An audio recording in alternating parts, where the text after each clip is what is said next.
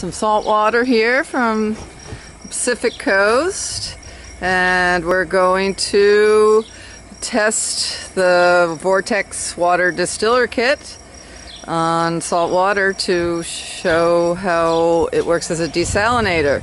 So Bill is going to load up the pressure cooker. We've got two different pressure cookers. We've got the Vortex modified pressure cooker with the Vortex adapter to increase the flow rate, but we also want to demonstrate how you can use it with a conventional pressure cooker. And if you'll see the vent on the top, that's the kind of vent you need in order to attach the Vortex system. We are setting up the Vortex coils in this wash basin. So we are going to test the flow rate now with two shot glasses.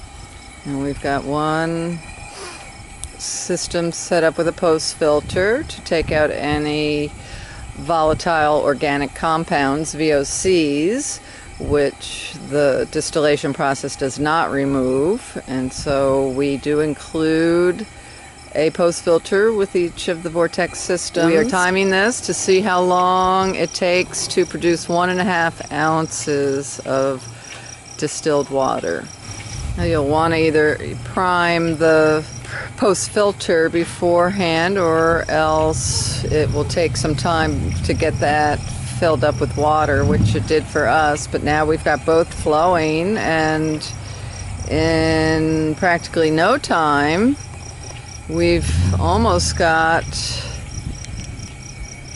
this one on the right full, and the other one is trying to catch up. Not too bad, but just a little slower. 2 minutes, 20 seconds, I would say. 2 minutes, 20 seconds? Still that one. Okay. We'll have to do about 3/4 of an ounce per minute, which is what we claim. Yep. 3/4 of an ounce a minute for the Vortex adapter on our modified pressure cooker. That's 4 minutes. 4 minutes, and it's just about full. So we've got 2 minutes, 20 seconds compared to 4 minutes. And now Bill is going to test the final product.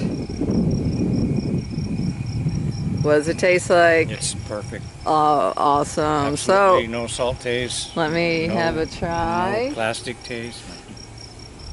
Okay, here we are.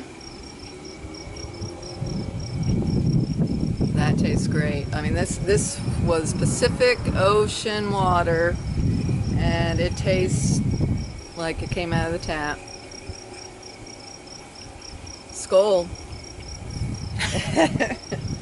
We were just discussing how the water is still cool in there, and that really facilitates the condensation. Now once the water starts to warm up, you just want to replace it with colder water so that you'll be able to maintain your flow rate. You don't want hot water passing through the post filter, because that could affect the taste, possibly, or the effectiveness. So there you have it. That's a wrap. We've got a great tasting end product to our Vortex Distiller kit that distills ocean water into drinking water. Thanks for watching.